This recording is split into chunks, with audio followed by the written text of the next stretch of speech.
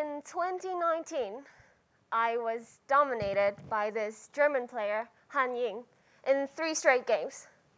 So I lost 11-6, 11-3, and 11-1. I didn't stand a chance. And in 2020, I lost again to this other German player, 1-4, and it wasn't even a close game. However, in the Tokyo Olympics, I managed to beat both of them, and Hong Kong secured the first ever team medal in history. So how did I do that? Today, I would like to share to all of you how I have fought my way to the Olympics and also to accomplish one of the greatest wins in my career.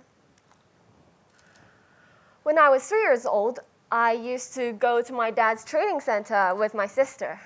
And as I wasn't tall enough, she would be practicing and I'd be by her side picking up balls. But I was captivated by the sound of the ping pong balls hitting the table. So it was like pick, pock, pick, pock.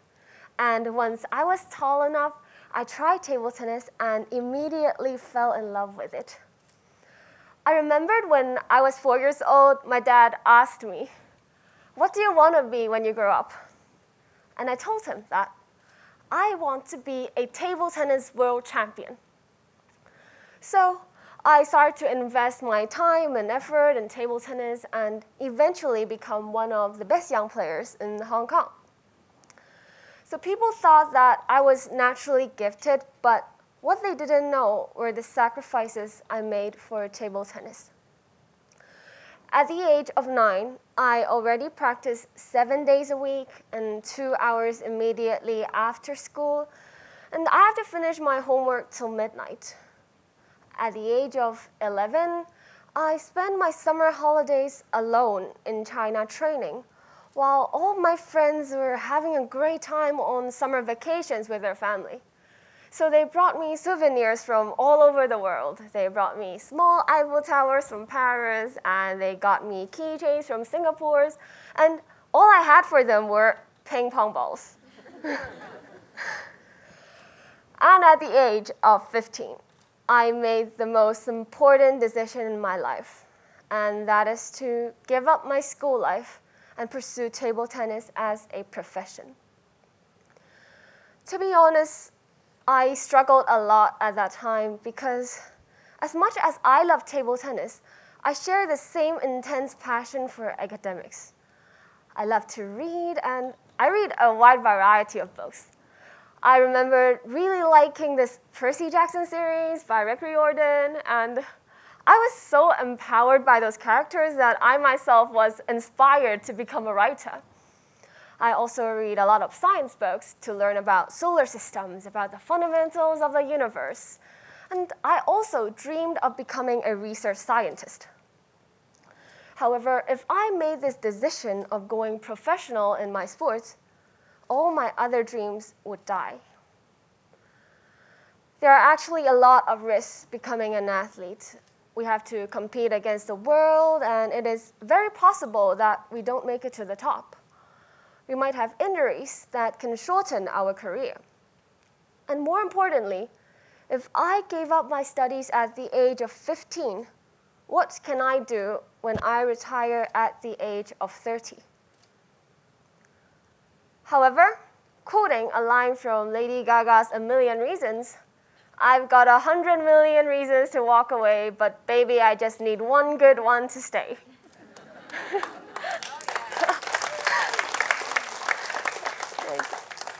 And that good reason was, I really wanted to try. Not everyone has this opportunity to become a professional in sports, and I have this passion, I have this talent, and I was very sure that I would regret in the future if I just gave up this chance just because I lacked the courage. There is a lifespan for an athlete, but learning is lifelong. So I decided to go for it, give it a shot, so that I wouldn't regret in the future. And that is how I started this journey of chasing the dream of the 4-year-old who wanted to be a world champion. However, at the age of 22, I encountered a life life-changing event. So one day, as I was practicing, my arms suddenly feel uncontrollable and rigid. At first, I thought it was fatigue, but the problem worsened, so I had to see a neurologist. I was diagnosed with focal dystonia. So focal dystonia is a rare neurological disorder that involves involuntary spasms in small muscles, probably resulting from overuse and repetitive stress. So when I get ready to hit the ball, my arm was supposed to open up like this, but instead, my arm would extend involuntarily and my wrist would bend at a weird angle. So instead of having a fluid movement forward, my arm would go sideways and I wouldn't be able to exert a force on the ball with my wrist. This greatly affected my accuracy and precision. And also, I always hit the table with my hand because I couldn't control the sudden extension of my arm. My training hours has to be cut down from 8 hours to 2 hours. And I was really scared at that time because I still had 6 months till the Olympics, and I couldn't even practice normal. I couldn't practice the drills that I used to do, that I knew that can help me improve. And I was really scared about it because I wouldn't know if I can make it to the Olympics. So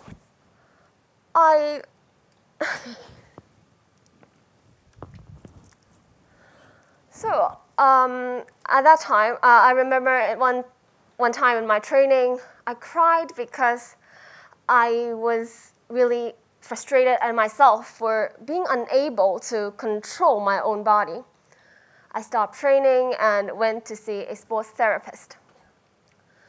The sports therapist gave me an advice at that time, which I thought was rubbish. I thought this was terrible. He said, "You have to treat dystonia as your friend. You have to embrace it." And I was like, how can I embrace dystonia as my friend? This thing is destroying me. It's ruining my career. The next day, I was asked to play a friendly match with a player from a Chinese team. On that particular day, my dystonic conditions were really bad, and I couldn't even hold my hand still before I served. So from this video, you can see that my arm keeps flexing before I serve. And this was totally uncontrollable. Okay, so, but my opponent made a lot of random errors, so I won in the end, but I thought it was pure luck. Until, from what my friend has told me, what she heard about what the opponent has said behind my back, she said, "Minnie's serve is so unpredictable. I never knew when and where she's gonna serve, and I couldn't read the spin she puts on the ball."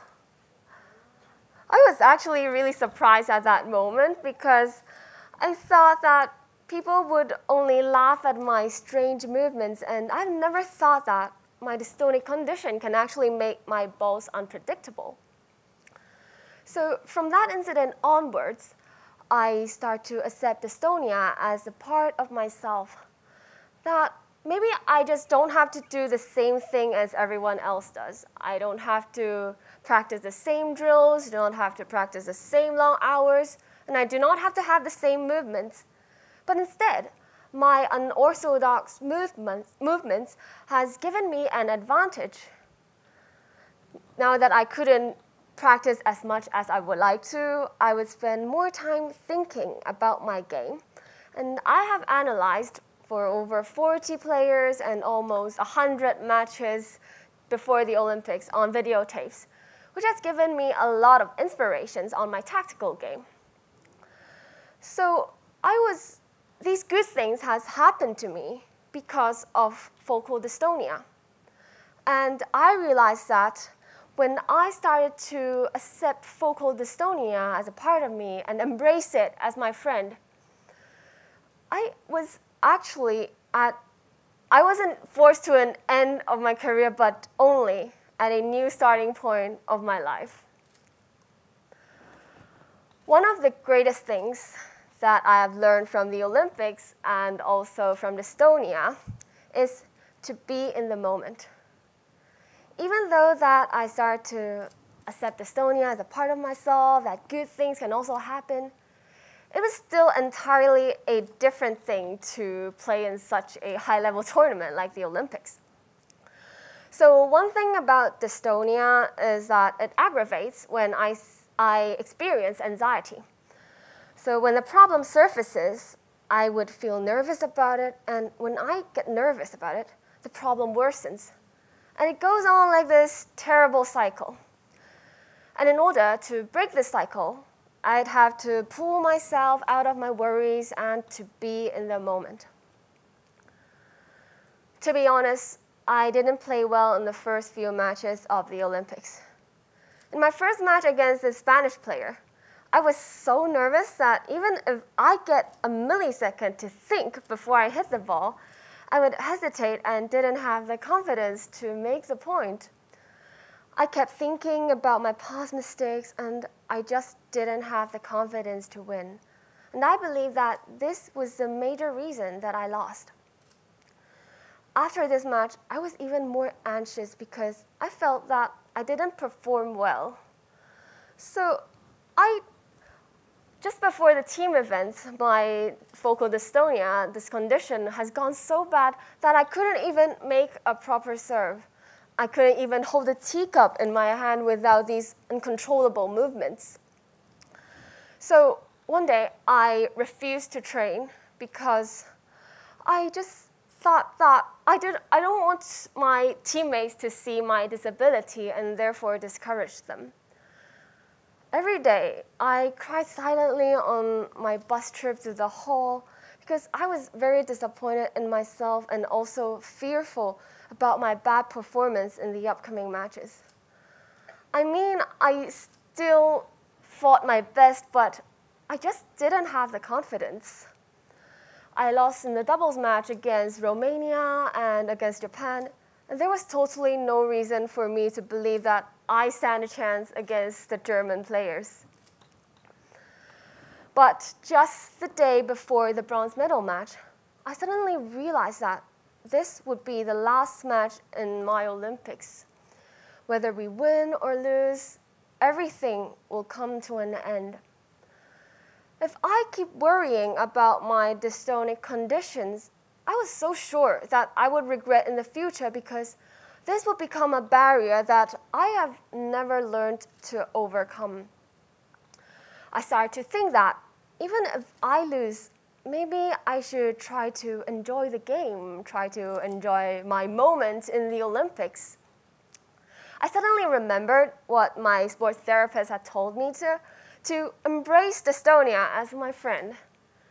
And instead of worrying about my uncontrollable movements, maybe I should try to pay more attention to my surroundings, to my opponent, who might also be experiencing the same frustrations and anxieties as I do. And by focusing on my opponent, I can finally pull myself out of my worries and to appreciate the game. So in the first game against Han Ying, I was 1-6 behind and I made lots of mistakes. But instead of criticizing myself, as I always would, I just gave myself a self-affirming nod and a small fist pump, and then I moved on. Point by point, my accuracy got better and my confidence grew. I didn't think about my past mistakes, but instead focused on how to win that specific point. In that game, there were no fears, there were no doubts, there were no futures, there were no pasts, and that was a wonderful feeling of being in the moment. So we lost in the first doubles match, and we lost in the first doubles match, and we won 2 singles match. So we only needed 1 more win to get the bronze, and it was again my turn to play in the 4th match. That was a lot of pressure for me, right? If I win, our team would be Olympic medalists. But did I feel the pressure? No, I didn't. In fact, I was so in control that it even amused me when I see my opponent getting frustrated at her own mistakes. My friend told me that they saw me grin during my game and asked if I was celebrating a little bit too early. But the truth is, I was in the state of euphoria and I felt so at peace. That was probably the first time in my career that I didn't think about the results, but instead enjoyed the game. And with this mentality, we won and Hong Kong made history.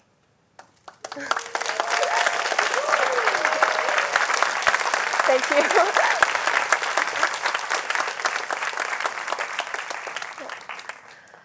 And at the age of 23, I stood on the Olympic podium as my teammate hung the medal on my neck. All of a sudden, these memories came rushing back into my mind. The memory of the 4-year-old who said she wanted to be a world champion. And also the memory of this 22-year-old who thought that her career was forced to end because of focal dystonia.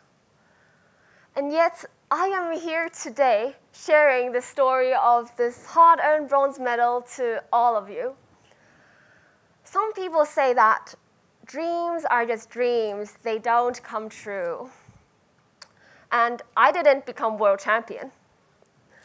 But I am very confident to tell all of you that if you work hard enough and you have passion for what you do, you have this persistence, even though that you don't achieve your dream, you will surely accomplish something unexpected.